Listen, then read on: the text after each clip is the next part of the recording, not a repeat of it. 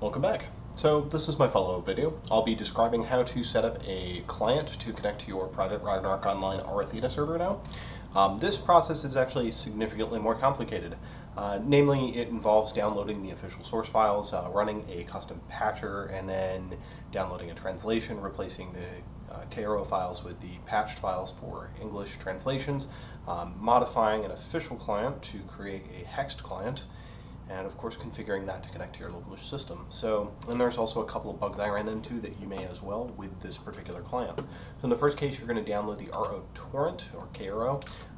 So this is a link to the location right here. It's in my tutorial video, or I'm sorry, not tutorial, tutorial guide. But it's also regularly mentioned on the forums, official rAthena forums. Next, we're going to probably want to run that. So I'm actually on Linux. I'm going to walk through all this on Linux because it's a little complicated. Now, I've already set this up once, but I'm going to be doing it again for the purposes of the demonstration. So the first step is going to be to create another, or in this case, a brand new play on Linux container service.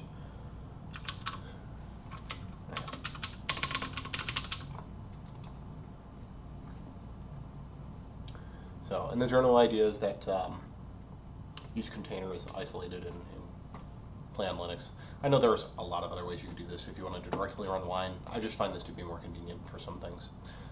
So the first thing we're going to do is we're going to run an exe in this drive. So if we go to folder here,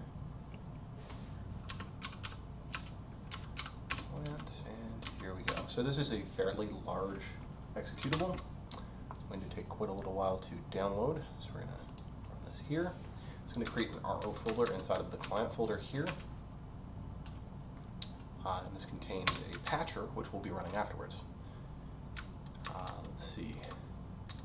So while I go through this, I should probably mention how some of this works. So there's a translation files that are managed in this repository.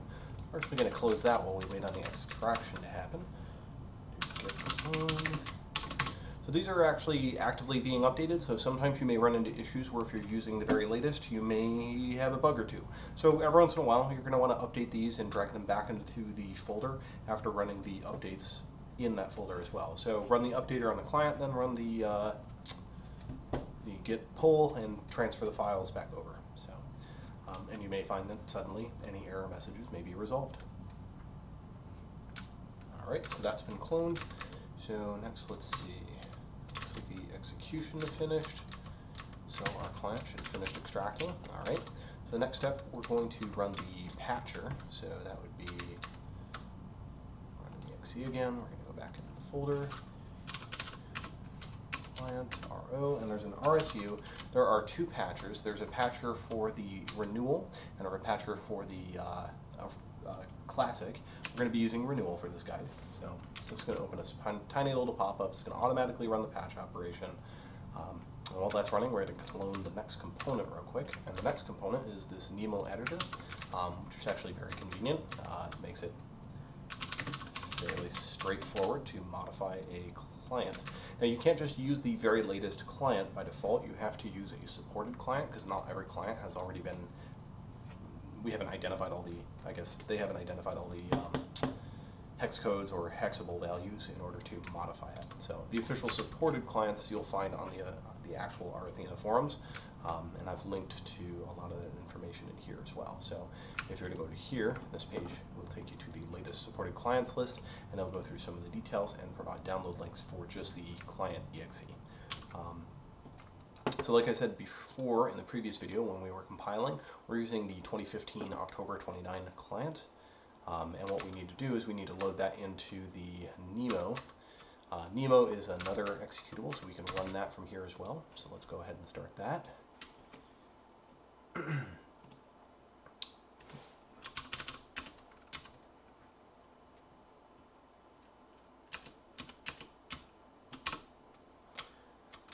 what I'm going to do is I'm going to move the client here into the Nemo folders. We'll leave it as is actually. Alright, so we're going to browse for this. We're going to go into one folder above. Here's the client, so it'll find it, and then we just load client. this will say that the client scripts have been loaded. If you try to use an unsupported client, you may see random errors pop up as you're attempting to configure this. So in this case, we're going to do select recommended, and this will ask us if we want data INI, and it'll set a bunch of defaults. Now, the ones that we want in particular to set that are not set by default, we're going to use a Ragnarok icon by default. We want to make sure we use the data files that are going to be custom, that are in the translation, so we're going to say read data folder first. And you can also set additional settings. Previously, we created a GM account in the last tutorial, and that was only 2 letters long, so we're going to actually make these adjustments here to allow us to log in with accounts and passwords that are shorter than 2 characters. In this case, more specifically accounts. So this will allow us to actually log in. There are other settings in here that you are welcome to experiment with. Some are actually really cool, like you can expand the zoom in and out. You can actually improve the map quality, and you can do a few other things as well, like I suppose there are settings for culling, which will affect like transparency of foreground objects, but that's a little buggy. So once you're finished making your selections, if you run apply selected, this will actually create a patched client, and it will give you the patch information. So we can close this out. You'll notice there's now a patched file here. This is the executable we will be running once we drag it into the RO folder. So let's take a look. It looks like the patcher is still running now. It's at 41%, so we're going to let that continue. And I'm just going to run through this real quick. So we want the system and data folders. If you are running Classic, you would drag this into them as well. So in the event that you do an update, generally what you want to do is you want to run the updater, then pull this, drag this folder as well as this folder into the RO folder again and replace all the files or merge. Because this is the update is going to, the actual like system folder is going to replace all of these with the translation. So let's see. It's going to take just a little bit longer. I'm sorry to hold you guys here. Should probably walk through some of the bugs I ran into. So if in the event that you log in, you run into a bug where there is, well, let's talk about Linux first. You can have audio problems sometimes, and I've also had problems with dual screen displays. So in this case, I have a dual monitor setup. Dual monitor is broken unless you use the desktop background. It'll only work on the primary monitor, and the secondary monitor won't get 3D acceleration, so by default it won't render. It will just be a static screen. It's not very good. And sometimes you'll experience some choppiness, so setting this value in the actual shortcut that we would make would fix that. So if I open my shortcut file, for example, it's just this right here, you'll notice that I could set end, and then I could set pulse, latency, and this of course assumes you're using pulse. You may not be. Equals 60, and then we would run that in front of it. So, and I haven't found that to be the problem once you set a desktop background in Wine, once you configure that, so I'll probably show you that in a moment as well. So let's actually go over. Okay, so this is just finished. We're going to hit start. It's going to open up a blank window. Well, it's going to say it restarted, then it'll open a blank window, and then we just empty that. Okay, so now that that's done, let's actually copy the system and data folders over on top of this right here. It's going to ask us if we want to merge. We're going to say always and apply. Overwrite. Okay. Inside the data folder, there is a client info. We're going to actually edit this real quick. So this actually should be correct right now. So it's set to local, it's set to here. These are the default ports. The actual version for this client is 54. That's the 2015-10-29 is 54. If you leave these here and users sign up and they start with 2,000 or 2,000,001, 2,000,002, so the GM account we created should be 2 million. Subsequent accounts will be 1 and 2, and they will end up looking like GMs in terms of their appearance in game. So I ran into this and I didn't realize that that was what the setting did. So if you want to avoid that, just make sure that those are gone from the client, especially if you're distributing, or create 3 GM accounts and make sure that those 3 are taken up by default. So let's see. So that should be the only major change. So I kind of exported all this information. So I also ran into a problem where when I launch the game, you get a black background. So it looks something like this right here, which is not that useful. So this is the starting area if you have the wrong map data.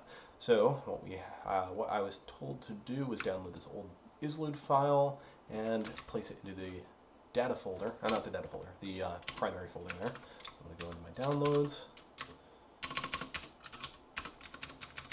grab this, we're going to put it into this folder here, and now we're going to edit the data ini. The data ini says what data files to load. There are some who have said that there's an rdata.grf that needs to be loaded as well. Let's see, data.ini.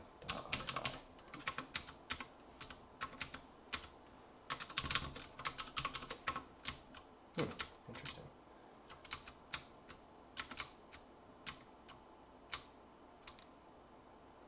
I'm not seeing the data ini file.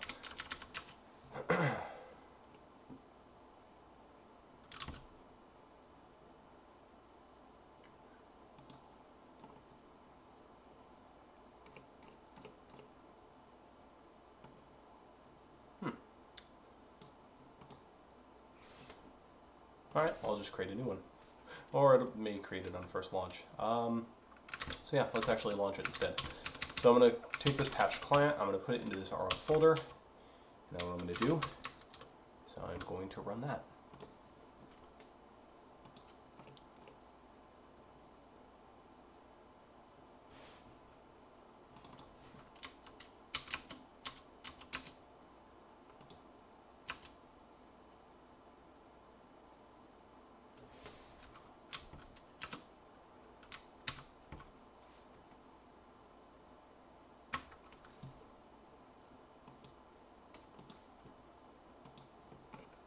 Well, this isn't working out at all how it did last time.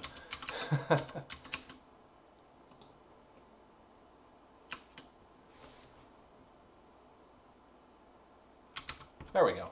So now it looks like it may have actually created the data file I was looking for, data.ini. Here we go. Okay, so I just had to rerun the executable one more time. Then I'm going to set 1 equals old islu.grf. I'm going to save this, close that. And we're going to set the settings in here, so I'm just going to leave these as is. It's probably not going to work offhand because I probably have to change the settings for wine, so I'm going to do that in a moment as well. Let's do OK, it'll launch. Yeah, it's in the wrong window, so you'll notice that it's not actually updating. There's audio playing, so I'm going to exit this real quick. So I'm going to make a change real quick to wine so that we can actually play this correctly. So configure wine.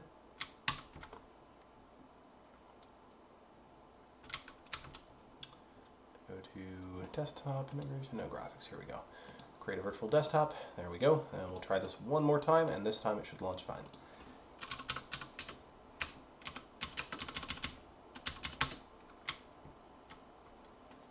There it is. So, the GM account we created, the password, disconnected from, oh right, it's not running. I should run the server first, huh? So, let's open up our server folder. So this is the rAthena from the previous video. We're going to do start. It's going to start up the server. Now, if we do account, hey, there it is. So we see the elsewhere server, which we configured last time. We see that there are no players, and we can log in. Here we go. We can create an account.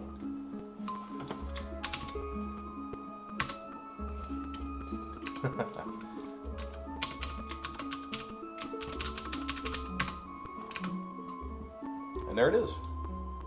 And you'll notice my character sprites look like AGM. We'll exit for now.